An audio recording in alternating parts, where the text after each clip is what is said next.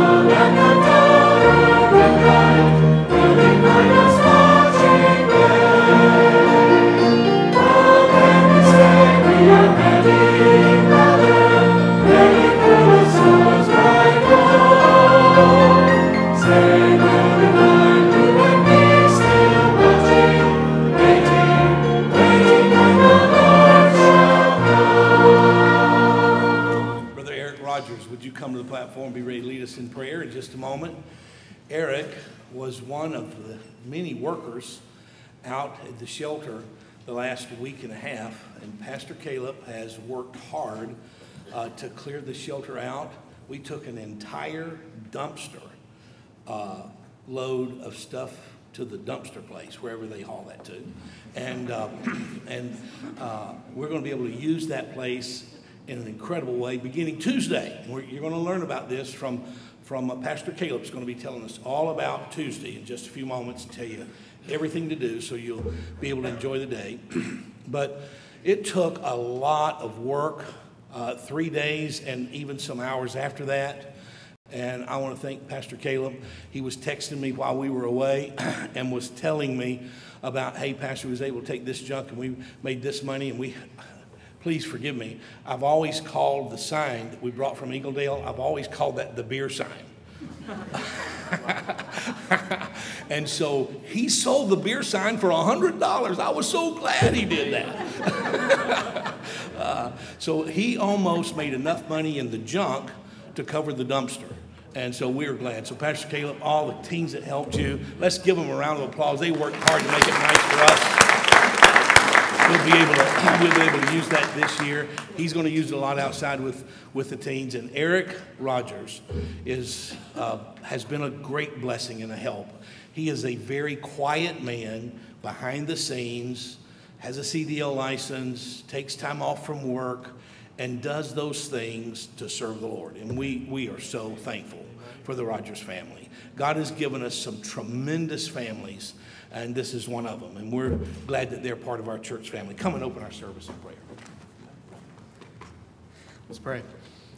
Heavenly Father, we do thank you for this day. We thank you for the opportunity to meet here, Lord. We just also thank you for this great country coming up on this holiday weekend.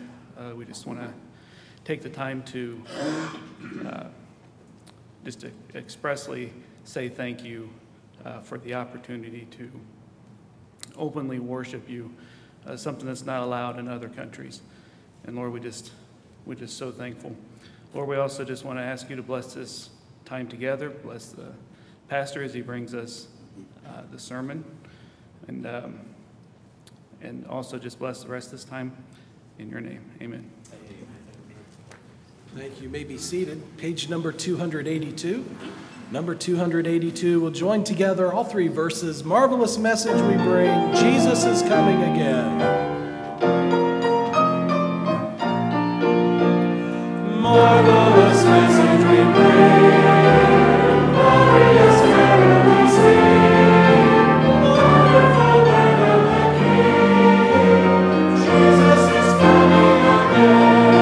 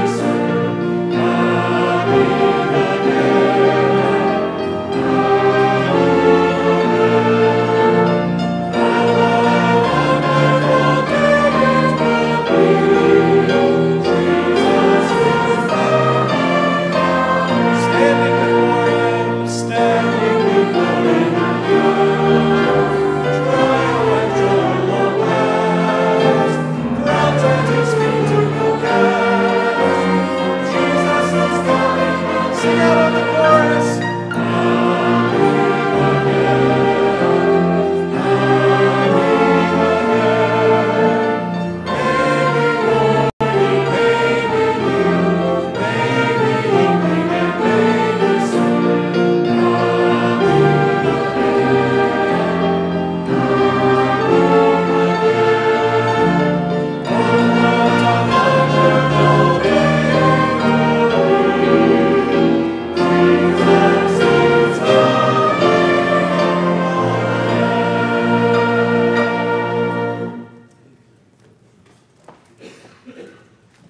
Announcements to fill you in on tonight. First of all, the senior saints that are going on the trip that's coming up very quickly. There's a meeting right after the service to fill you in on some of the details of what's coming up and things to prepare for. And then, as Pastor mentioned, we'll be having our 4th of July picnic outside at the picnic shelter this Tuesday. It starts at 11 o'clock. You can come dressed in picnic attire for picnics and games, and there'll be some games for the children on up. And the winners get a 4th of July fun pack. So that sounds pretty cool. I don't know what that is. I hope it has something explosive, right? 4th of July.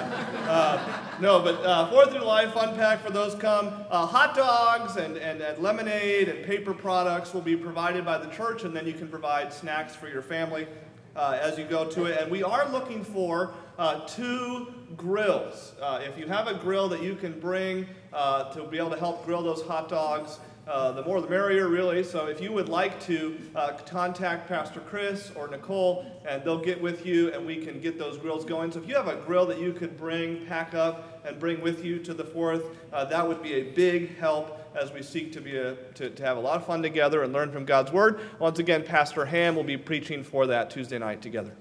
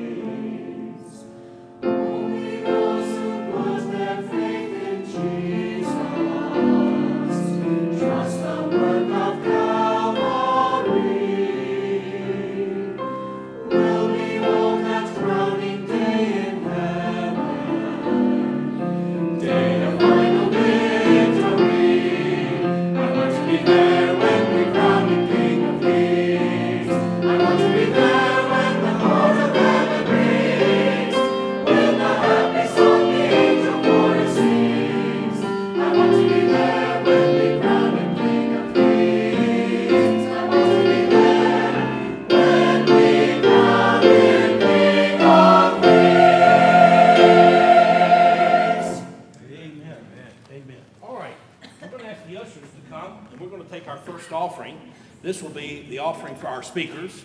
And so as they come, let me remind you, matter of fact, one of our men had to work tonight, and he shoved some money in my hand and told me to put it in the offering for the special offering tonight. This offering is for all of our speakers. I'm going to ask that you give as you would in a normal revival meeting so that we can divide these funds up between the 4 speakers that we have coming. Next week, Pastor Thomason, David Thomason, pastor of the Troy Baptist Temple, will be here, and he will be our speaker. and we're looking forward to his ministry. I have listened to him preach online several times. He is an excellent preacher and a loving pastor.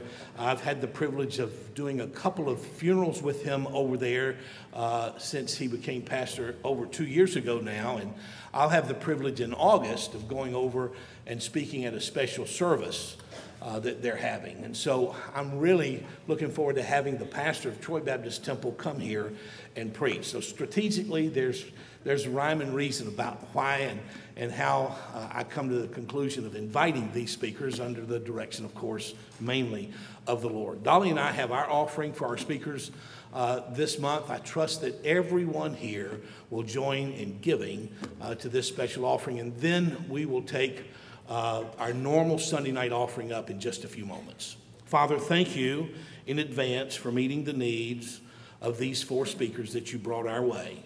And I pray, Lord, it would be sufficient to take care of things like the time that they came and the travel and all that they do to minister to us. Thank you for Kenny and his preaching this morning and how it pricked our hearts, and we're grateful for it. And we ask, Lord, that you would use him again today and also on Tuesday morning, that, Lord, you would use him in a special way continually. Thank you for the privilege of he and Terry being here. And thank you, Father, for the rest of our speakers, that as we give tonight, we will give to a good cause.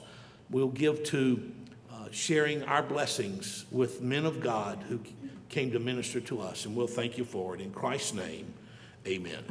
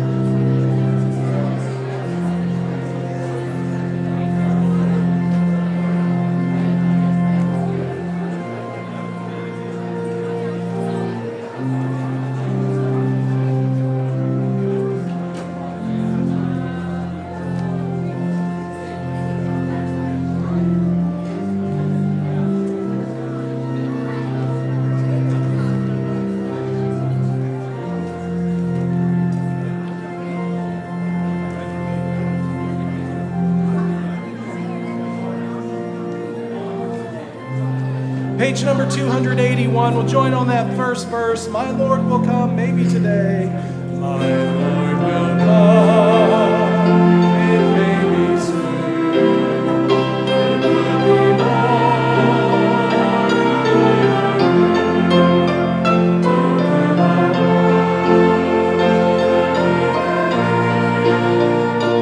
when he comes, I'll go home there to stay.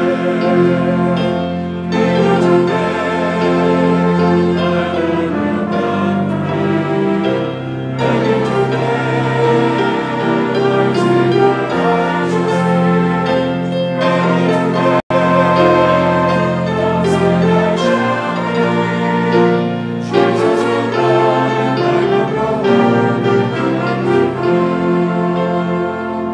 singing, we'll turn over to page number 276. Number 276. We'll join together on both verses. Song that we don't sing very often, but a song that we ought to have in our hearts and minds. We ought to be listening for the trumpet to sound and looking forward to that day. We'll join together both verses. Listen for the trumpet.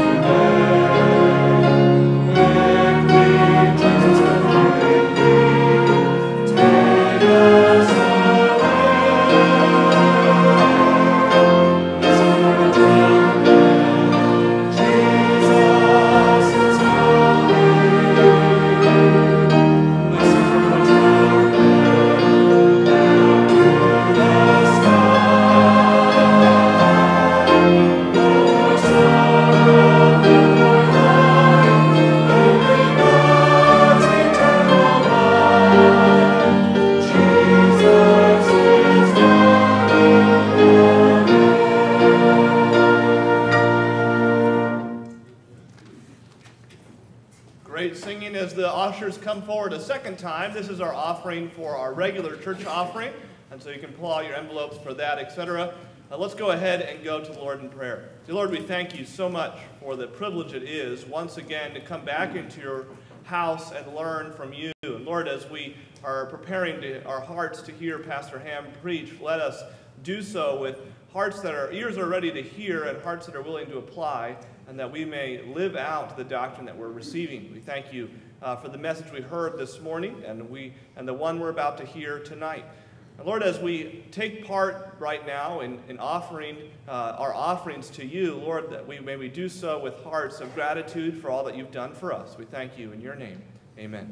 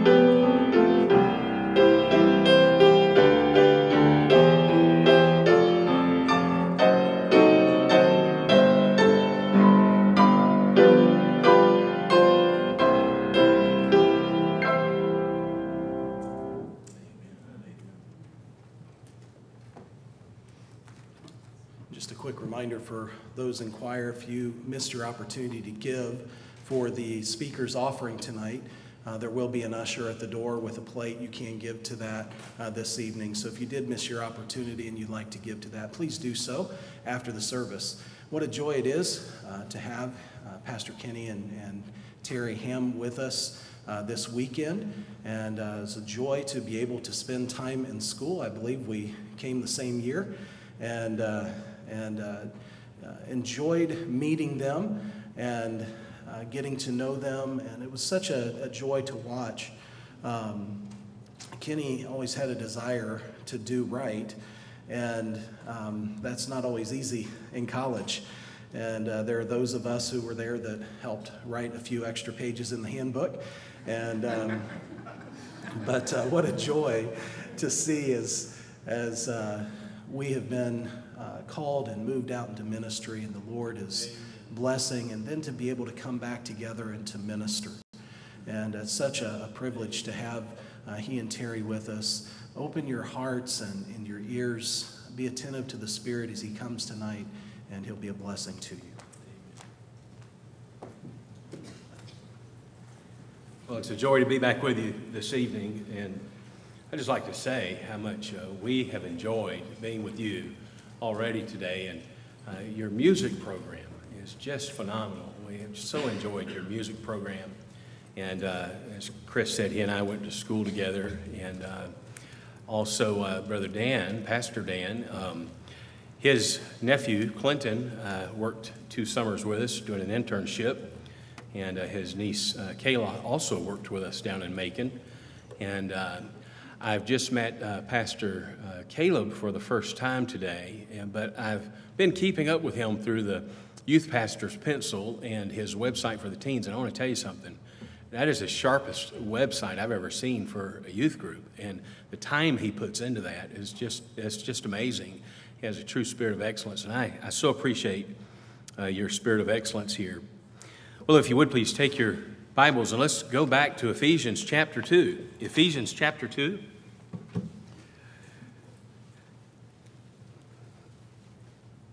And this evening, we covered the first half this morning. This evening, I'm going to try and get through the second half, and probably won't be as long as this morning, but we'll try to work down through here. And I want to begin there in verse number 11. So notice verse 11.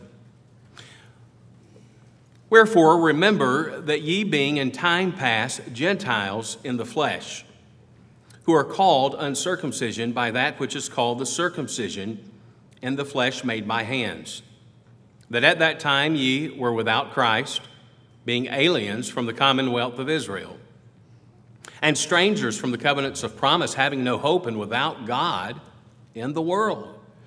But now in Christ Jesus, ye who sometimes were far off are made nigh by the blood of Jesus. For he is our peace, who hath made both one, and hath broken down the middle wall of partition between us.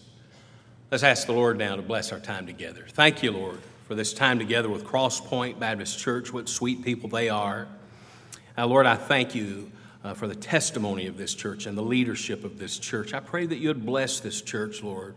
And we see that you're blessing, and we see plans to expand. And Lord, that's so exciting, and we thank you for how you're blessing here. And I just pray your many more blessings upon this ministry and their staff and the folks here. And now, Lord, as we go into your word, give us understanding. Lord, move me out of the way and teach us from your holy word tonight. In Christ's name I pray, amen. Now, one of the most majestic sights in the United States is the great peaks of the Rocky Mountains. Many of them are covered with snow year-round because of their high elevation. Yet as beautiful as they are, because of their high elevation, there's no soil there, there's no moisture there, and therefore nothing grows on the mountaintops. And once you go above the tree line, there are no people there, no plants, no vegetation, no animals, nothing. No sign of life.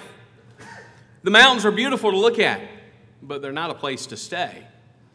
It reminds me of the Apostle Peter over in Luke chapter 9, as he was there on the Mount of Transfiguration with the Lord, And I'd like to read those verses. But Peter and they that were with him were heavy with sleep. And when they were awake, they saw his glory and the two men that stood with him.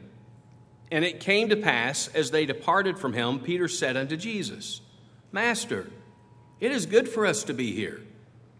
And let us make 3 tabernacles, one for thee, and one for Moses, and one for Elias, not knowing what he said.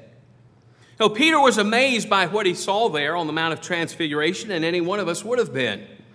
And he wanted to just stay right there. He was fine to just stay there and leave the rest of the world behind. Peter's desire, it's understandable. But this thinking was based on a lack of understanding God's plan. Because God does not call us to withdraw from people, but instead He calls us to unity. And the first prerequisite of unity is to be in the company of other people. And, you know, let's face it, some people struggle with this. Some people struggle. There's extroverts, then there's introverts. And, you know, extrovert, they really charge their batteries by being around other people. They've got to have it. They just have to be around other people. And then there are introverts that they charge their batteries away from people. Not to say that they don't like people or that they're crazy or anything. They just charge their batteries away from people. And the church is made up, we know this, of many different personalities. Many different backgrounds represented in this building tonight. Many different occupations. But you know, that's the beauty of it all. Is that people from all walks of life can come together on this common ground called the blood of Jesus, and we can come together in fellowship.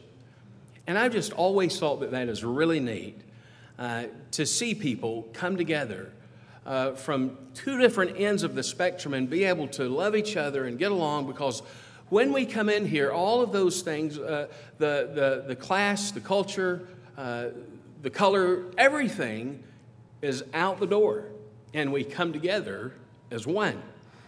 And yes, we should spend time alone with God. In fact, on Sunday nights at our church back home, I'm preaching a series by a book. It's a book by Joseph C. Carroll on how to worship Jesus Christ. And it's not a corporate worship type thing that you would find in a bookstore today. It's really and truly centered around personal worship. Us spending time alone with God, and that is important. We should do that every day. But most of our life is lived out in the company of other people. So now in the second half of chapter 2, Paul turns to the subject of unity. And this morning in the first half of chapter 2, we saw the believer's declaration of independence, and that He quickened us, He made us alive spiritually. He raised us from the grave and set us free from the graveyard of sin, never to have to return again. And when we were quickened by God, we experienced a divine touch, a type of superhuman energy, if you will. When we were made alive in Christ, we received spiritual senses, something that all the goodness, all of the wisdom, all of the godliness of man could not work in us. Only God could have done that. And the greater effect of our quickening is now that we are now sensitive to the things of God, not only the things of God, but also the people of God. This is very important, that the people of God be sensitive to each other. And this is what Paul is about to teach us in the remainder of chapter 2. In the first half, he emphasized our position in Christ. Now, in the second half, he's going to emphasize our position with one another. And it's very important because all of our possessions that we read about over in chapter 1, back in chapter 1, the blessings of the Father and of the Son and of the Holy Spirit, those riches in Christ, all of those possessions hinge on our position in Christ. These are the qualities that make the body of Christ work. This is the power cord to the whole operation, if you will. And remember this morning, I gave you a list of those things that take place at our quickening. We were given new insight. new intellect, new knowledge, new discernment, new wisdom, and new understanding. And these are the qualities that power the whole thing. And we can say that because these qualities come from the indwelling of the Holy Spirit that took place at our salvation. And enables us to come together as a unified body of believers loving each other. And there's no room for that spirit of hate. There's no room, and that's what he's teaching here to these Jews and Gentiles. There's no room for that in the body of Christ. And there's no room for that a spirit that never can understand things, and they're always controversial. And that's a very dangerous place to be. And as I said this morning, for the person that stays there, and they're always just difficult, prickly, there's a problem with that. And people shouldn't be that way. We should love each other. Throughout the years, I'm no longer a youth pastor, of course. I'm pastor there now, but I was youth pastor for close to 16 years. And we did a number of mission trips to New York and Brooklyn, New York, mainly, and several churches there that we would go to. And I remember going to one of the churches there in Brooklyn, Bay Ridge Baptist Church. And after church was over that morning, I noticed all the people just kind of hanging around. And they were just staying there. An hour went by, they were still there. And I asked the pastor, I said, Brother Jason, I said, hey, I said, do they go home? I said, are they just going to stay? He said, well, Pastor, it's like this. They live in a concrete jungle all week long, and it's very difficult, and they just long to get here. And some of them are coming an hour away by train to get here every Sunday. And this is the highlight of their week. That ought to be that way for all of us, shouldn't it? We should look at church that way, that we just can't wait to get here to see our brethren and sisters in Christ and spend time together. Here in the second half of chapter 2, we'll see the believer's constitution, which is centered, focused, driven, and powered by the believer's unity. Every bit of it. It's interesting to note the preamble to the United States Constitution begins, "We the people of the United States in order to form a more perfect unity, establish justice, ensure domestic tranquility, provide for the common defense, promote the general welfare, and secure the blessings of liberty to ourselves and our posterity." The very first thing listed there in the Constitution is that we would form a better unity. In other words, if America was going to keep her independence and grow as a nation, we would have to be unified. And we would have to be unified in every branch and aspect of our new government. Paul's doing the same here as he describes the believer's unity. What I really should say is that James Madison was doing the same as he followed Paul's example as he was writing the Constitution. Unity is the quintessential of the body of believers. So notice with me this evening the believer's constitution. Jesus prayed over in John 17 and verse 21 that they all may be one as thou, Father, art in me, and I in thee. That they also may be one in us, that the world may believe. I want to say that again. That the world may believe. Very important. We're going to come back to that later in the sermon. That the world may believe that thou hast sent me. He was praying here for the unity of the church and those new believers there. And we see the answer to this prayer in Acts chapter 4 and verse 32. And the multitude of them that believed were of one heart and one soul. And this is true positionally. We may not always think it is, but it is true positionally because remember, as believers, as those who have been quickened by God in Christ, we are seated in the heavenlies with Christ Jesus right now, positionally. But now practically, it doesn't always work that way, does it? It doesn't. It's true. There's always going to be that prickly person in your life. And by the way, there's going to be prickly people in the church that you have to learn how to deal with. Paul said, "For there's no difference between the Jew and the Greek. For the same Lord over all is rich unto all that call upon him. For whosoever shall call upon the name of the Lord shall be saved." In other words, all distinctions of class, culture, and race are non-existent in Christ. And when God looks at us, he sees us as one. As C.H. Spurgeon said, there's no class system, there's no hierarchy, there are no blue ribbon sheep. There's absolute equality.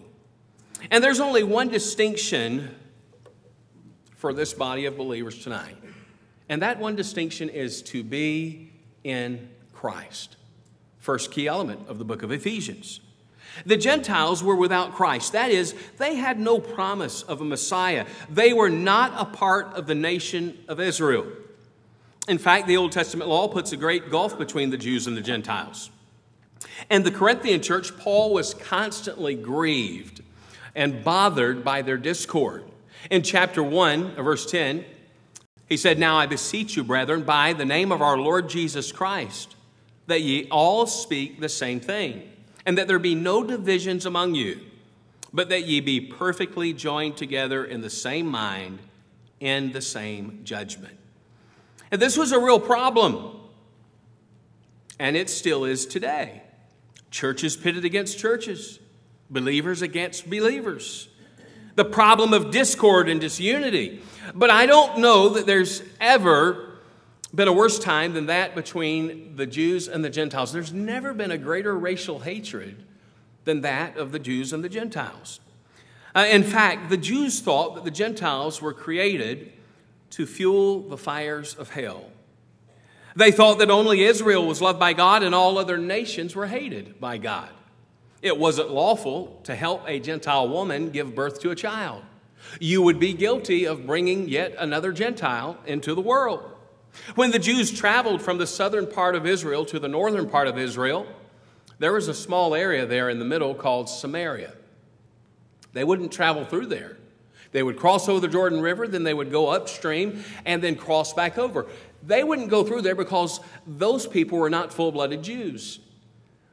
And they didn't even want as much as take the sand of their ground back into their homeland.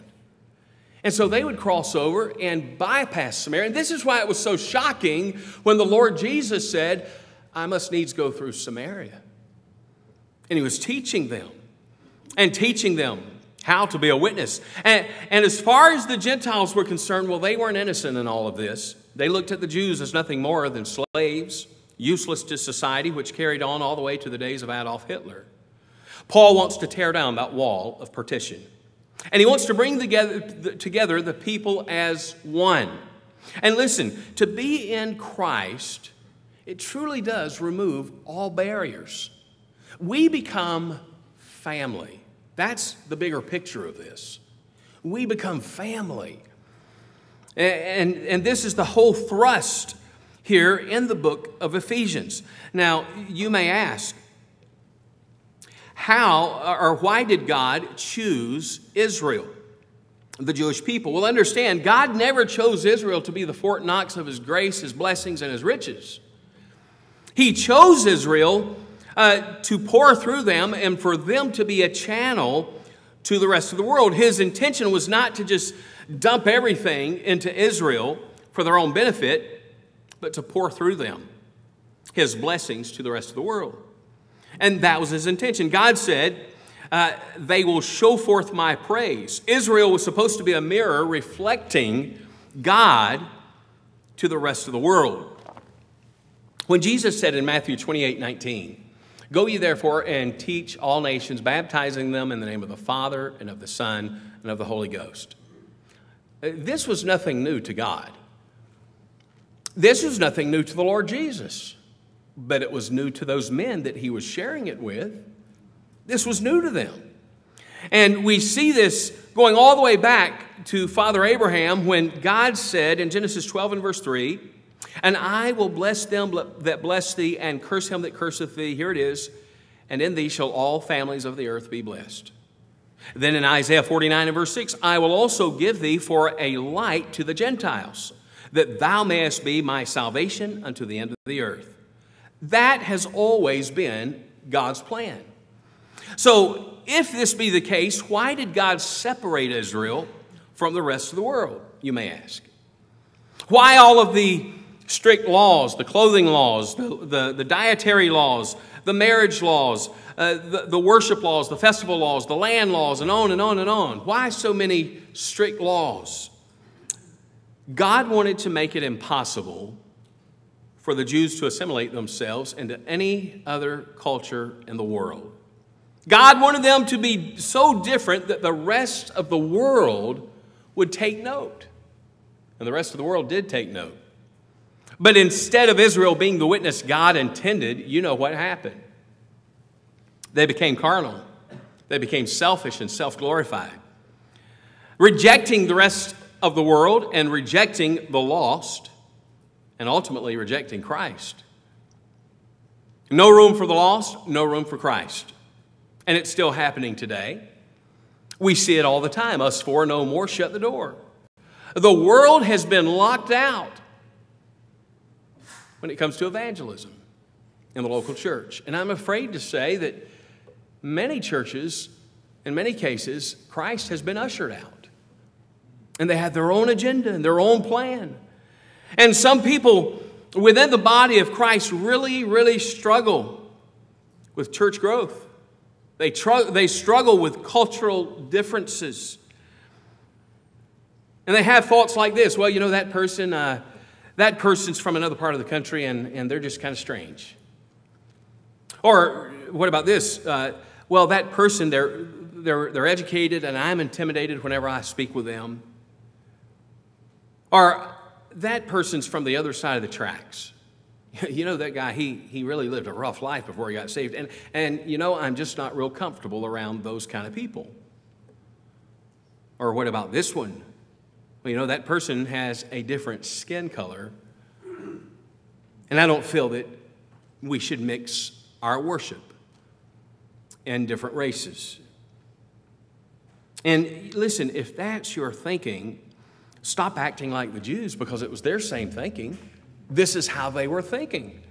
And in Christ, we become one. All barriers, all walls, as we're going to see in a minute, are removed when we are in Christ. You know, about 2 years ago, this movement started called Black Lives Matter. And I'm only sharing this for illustrative purposes. I'm not trying to be political with you in any form or fashion here. It's just for illustrative purposes. And you'll see where I'm going with this. And I'm all for freedom of speech, and we do have the right to that in America. We have the right to protest should we disagree with something. And I'm all for that. I'm not for the violence. I'm certainly not for the violence that has taken place in that movement in many ways. And it should never be the case of violence. And especially down in the South where I'm from, people really get frustrated with that movement. But you know, we really should get frustrated with ourselves. Because listen, it really goes back to when African Americans were learning to read and write. And the first book they were reading was the Bible. And many of them were getting saved. And their owners were saying, well, it's great. You can have a Bible, you can get saved, and you can believe in my God, but hey, wait a minute. You can't come to my church. And so they had their own church. And they were closed out. And for illustrative purposes, it's the same thing that was happening between the Jews and the Gentiles. There was a racial hatred there. And it shouldn't be that way. I pastor a multicultural church just like this one in the South, which is very unique. But we should have that true love for the brethren, regardless race, culture, or class. Because when we come in the church, all of that is out the back door. And we are one in Christ. Israel became proud and elevated themselves as if they were better than everyone else.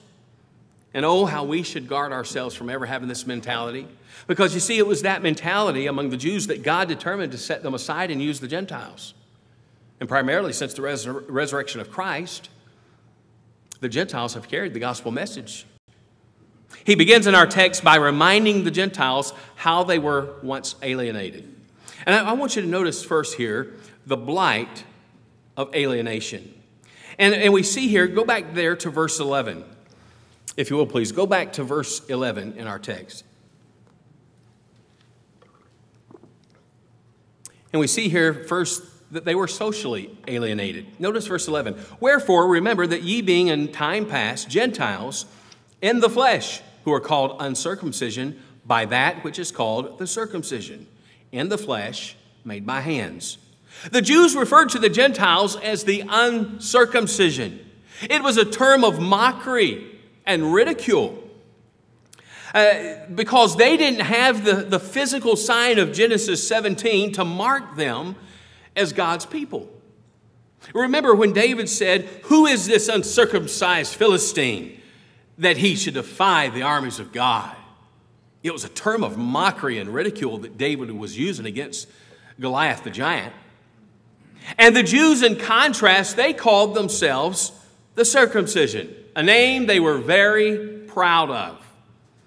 But Paul reminded them that they are not a Jew by physical and outward means. You see, they possessed the outward formalities with no inward reality. And that's why Paul said in Romans 2 and verse 29, he is a Jew which is one inwardly, and circumcision is that of the heart. They were socially alienated, but also they were spiritually alienated. Notice verse 12 in our text. That at that time ye were without Christ, being aliens from the commonwealth of Israel, and strangers from the covenants of promise, having no hope, and without God in the world. They were without Christ, worshiping the goddess of Diana in the temple of Artemis. They were aliens from the commonwealth of Israel, strangers and foreigners, people without the right of citizenship.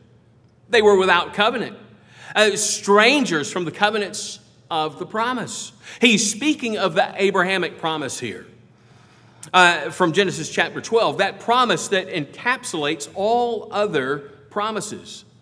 The Abrahamic covenant encapsulates the Mosaic, the Davidic, the Palestinian, and the New Covenant.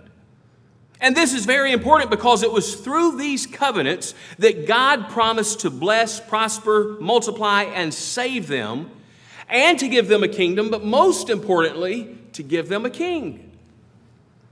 All of this was designed for eternal life. They were without Christ. They were without hope, and namely the hope of the resurrection. Like the modern day humanists, the Gentiles believed that when you took your last breath, it was over. Lights out, nothing more, that was it. They were without God, they were Christless, stateless, covenantless, hopeless, and godless. And you know, that's the state also of a lost person. And boy, when we think of this terminology tonight, and we compare that to the lost people we're praying for, it really puts some fire under our prayers, doesn't it? But also, I want you not only the blight of alienation, but also notice next the bridge of unity there in verse 13. And there's nothing that could bridge the gap between God and man except the blood of Jesus. Nothing that could bridge the gap between man and his fellow man but the blood of Jesus.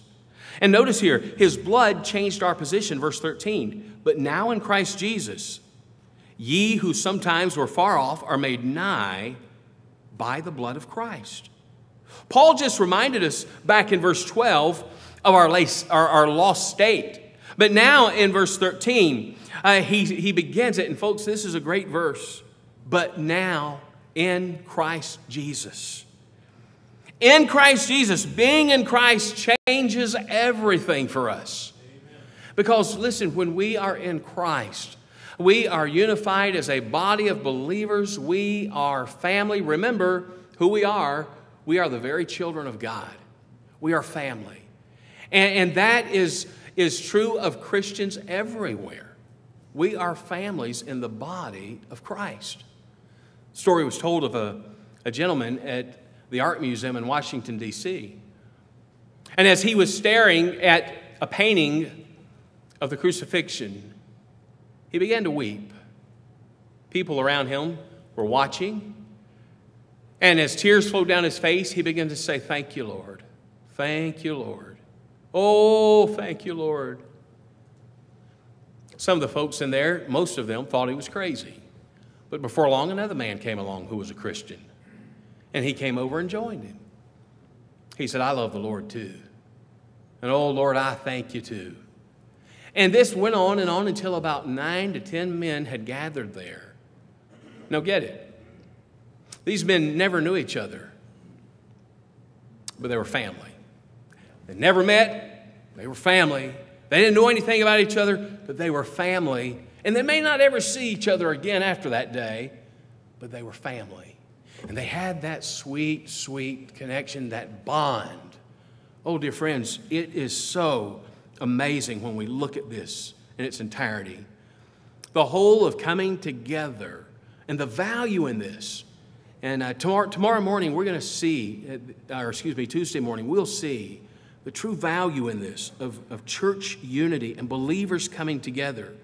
And I know from everything your pastor tells me here, you have a great unified church.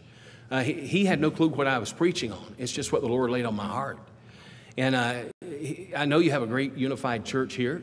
You could be someone in here that has an odd or difference with someone. You should make that right. But I don't want you to think he primed me to preach this, because he didn't. The unbelieving Gentiles, were far off, meaning they were without hope. They were without God. And that's the way it used to be. But now Paul explains all people can be made nigh or brought near by the blood of Jesus. Brought near was to be admitted to God's favor. It was in reference to the tabernacle, because the Jews were close to the tabernacle and the Gentiles were far off as they set their camp. And it's referring because there in the tabernacle, that's where the glory of God abode, and that's where his blessings were poured in. But now they were brought near to that. And they were now taking part of God's dwelling place, taking part in God's dwelling place among the Israelites. His blood changed our position, but also notice, his blood removed all barriers. Notice verse 14. For he is our peace, who hath made both one, and hath broken down the middle wall of partition between us. In 1961, the Germans put up a wall there in Berlin that separated part of Germany from the rest of Germany and from the rest of Europe, and you remember the wall there.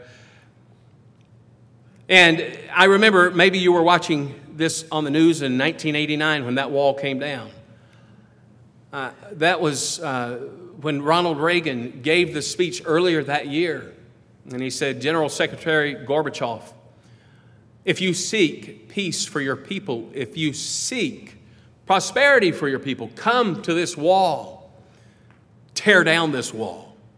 And then in 1989, the wall did come down. In fact, if you visit his grave at his library out in Simi Valley, California, there at his grave, right beside his grave, is a big chunk of that wall. It still has graffiti on it and everything. That was one of the highlights of his administration, was having that wall taken down. And when that wall came down, many families lost their lives trying to cross over that wall to get to their family and friends on the other side. Many people were killed. There was a hatred there between the authorities. But when the wall came down, people embraced each other, enemies embraced each other, peace erupted in the streets of Europe. And that's much the same here of what Paul is doing. Paul is doing this on a much grander scale. There in the temple was an outer court called the Court of the Gentiles. And you can see the diagram here. The Gentiles were forbidden to go any further than the outer court. It was divided from the rest of the temple by a middle wall of partition. And they couldn't go beyond this point. In fact, in 1871, archaeologists discovered an inscription from the temple at the time of Paul. It was placed between the court of the Gentiles and the rest of the temple. The inscription reads, "No foreigner may enter within this barricade which surrounds the sanctuary and enclosure.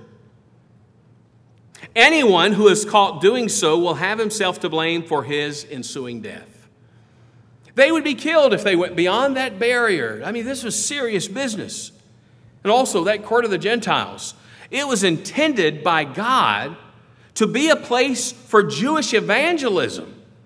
But instead, they turned it into a flea market. It's the same place where Jesus went in and he upturned the money changer tables. Same place. They should have been using it as an outreach, but they blew it. They missed their opportunity.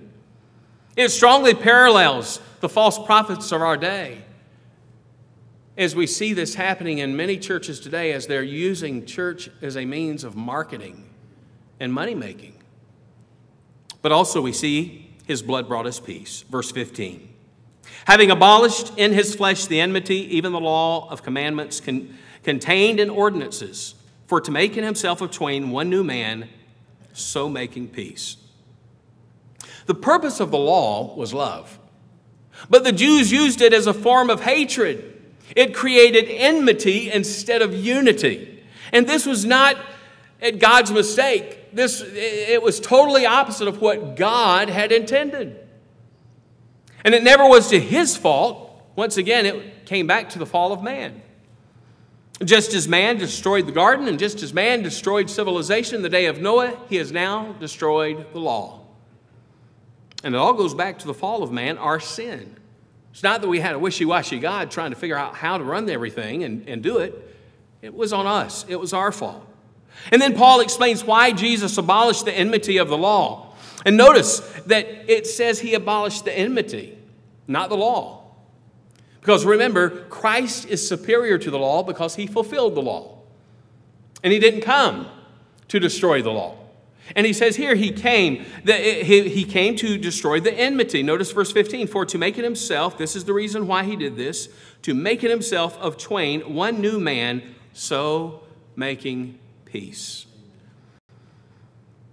And these people were misusing the law and all of the over some 6,000 laws, rules, and regulations that they were to follow in their Jewish ceremonies and their rites and everything that they were to carry out. And they were totally using it the wrong way. It was all meant to be an evangelism tool, but they blew it.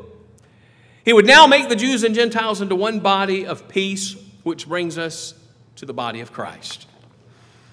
We see the blight of alienation. We see the bridge of unity, but now I want you to see the body of Christ. And notice first there in verse 19, he gave us citizenship to the kingdom of God. Notice verse 19.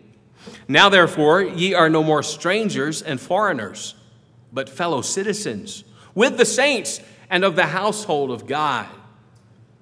But we're not only fellow citizens, we are family.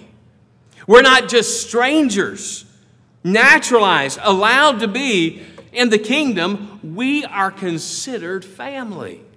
Romans 8:15, for ye have not received the spirit of bondage again to fear, but ye have received the spirit of adoption, whereby we cry, Abba, Father. We are family. But also notice in verses 20 through 22, he gave us a foundation to grow in holiness. Notice verse 20. I want to go back and read verse 19. I don't believe I read that, but I want to get that in. Now therefore ye are no more strangers and foreigners, but fellow citizens with the saints and of the household of God. Verse 20. And are built upon the foundation of the apostles and prophets, Jesus Christ himself being the chief cornerstone, in whom all the building fitly framed together groweth unto an holy temple in the Lord, in whom ye also are builded together for an habitation of God through the Spirit. Our foundation was built upon the writings of the Old Testament prophets and the apostles of the New Testament, with Jesus Christ himself being the cornerstone. The cornerstone, back in these days, the cornerstone was the supporter. It was the main support of the building. It was the unifier. It was the connector. It was the overall strength of the building. It was everything, and it is a picture of Jesus Christ. Meaning, in Christ, all believers are jointed, I said jointed together. The idea here is that of a mortise and tenon in the wood shop. Tightly fit together, providing strength and stability and support for each other. And that's the whole idea here. With all of these pieces relating back to the support of the cornerstone. And how do we join together in this? How do we come together and are jointed together? We are jointed together when each individual believer in the body of Christ is properly functioning in their spiritual gift. Whatever their spiritual gift is. And when they're functioning in that, we are then, you know what we're doing? We're locking arms then. We're supporting each other. And that's what the spiritual gifts do when we use them properly. And I ask you, do you know what your spiritual gifts are? Are you using those spiritual gifts? I know your pastor has preached through that. And notice verse 21. This is interesting. It's easy to get caught up on numbers, isn't it? Especially in our day and time. When it comes to church, it's so easy to get caught up in numbers. For the longest, when I became pastor, we had in the back of our church the ushers, and they had done this for years. They had a book back there, and they would count, and they would keep record. They would go through, and they'd walk down the aisles, and they'd do this, And I said, guys, I don't want to do that. I don't like the way that looks. And I don't know if you do it here or not. If so, I made myself look bad. But our church is set up a little differently, and they would come all the way down the main aisles. It was kind of hard for them to hide and do that. And I kept throwing that book away over and over and time again. They'd go get another book. And I kept throwing it away. They'd go get another book. I said, guys, look, I don't want to be about numbers. But it's so easy to get caught up in numbers. And look, we all desire to grow, and we should. And when we do things right, we are going to grow, and this church is proof of that. But it's interesting here in verse 21, the emphasis on growing is on growing in holiness, not in numbers. Because remember, get this, he's addressing the Ephesian believers who once worshipped in the temple of Artemis, the goddess of Diana. And notice verse 21 again, in whom all the building fitly framed together groweth unto an holy temple in the Lord.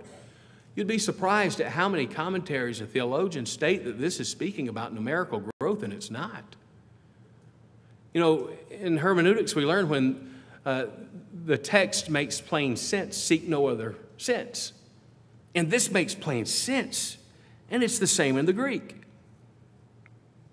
And they groweth unto an holy temple in the Lord.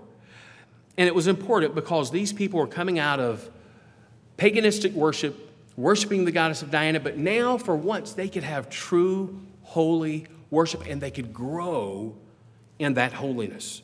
Holiness is the main objective in the church. In the Old Testament, when God saw the temple was imperfect, he wrote Ichabod over it, and his glory departed. Listen, God doesn't dwell in any unholy place. If it's not holy, God's not in it. Paul really wants us to get a grip on who we are in Christ. And he really wants us to understand this idea of unity. And Tuesday morning, you'll see just how important it was to the Apostle Paul that he get across this point to us to be unified. And folks, listen, the way we see the world going today, boy, do we ever need to be unified in the church. Learning to get along, in closing, learning to get along with the Jews was a lot better than their hopeless past, amen? And it's for us, learning to get along with believers and loving one another, hey, it's a lot better than our past too, amen? In the family of God, we're not bound together by class, culture, or color. We're not bound together by humor, personality, or exaggerated hype. In the family of God, there's only one binding agent, and that is the blood of Jesus. That is the blood of Jesus. As John Fawcett wrote, blessed be the tie that binds our hearts in Christian love.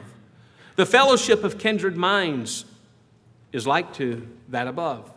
Before our Father's throne, we pour our ardent prayers.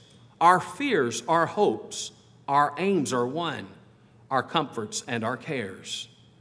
We share our mutual woes, our mutual burdens bear, and often for each other flows the sympathizing tear. Without unity in the body of Christ, we'll never achieve holiness.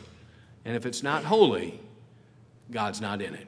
Let's pray. Gracious Heavenly Father, we thank you, Lord, for your goodness. Lord Jesus, teach us about unity. Help us, Lord, to apply this to our lives. Lord, it's so important. As we see all that the Apostle Paul went through to get this message across to us, Lord, I thank you for the unity here. It's so evident. And I thank you for the hearts of these people. But Lord, should there be someone here tonight that would have a difference with someone, Lord God, I pray even after the service, they would go to them and say, hey, we're family. Hey, let's put this behind us. And Lord, we thank you for what you'll do in Christ's holy name. Amen. Let's stand with bowed heads. I want you to think about what Pastor Hamm has said tonight. Without him even realizing it, this so dovetails with our ministry here. The reason it does is because it's Bible expository preaching. And that's what reaches the heart of believers. It's not about entertainment. It's about edifying and educating. And how many times he brought out evangelism? So as we think about a biblical view of the church at Ephesus, and their great need for unity hasn't changed one bit to today. And we have to work on it constantly. And that's why pastors cannot let that go. They have to deal with it. It helps strengthen not only the church, but it will strengthen your family. Anyone who is not right with their family often becomes a casualty in their church. And you can't afford that.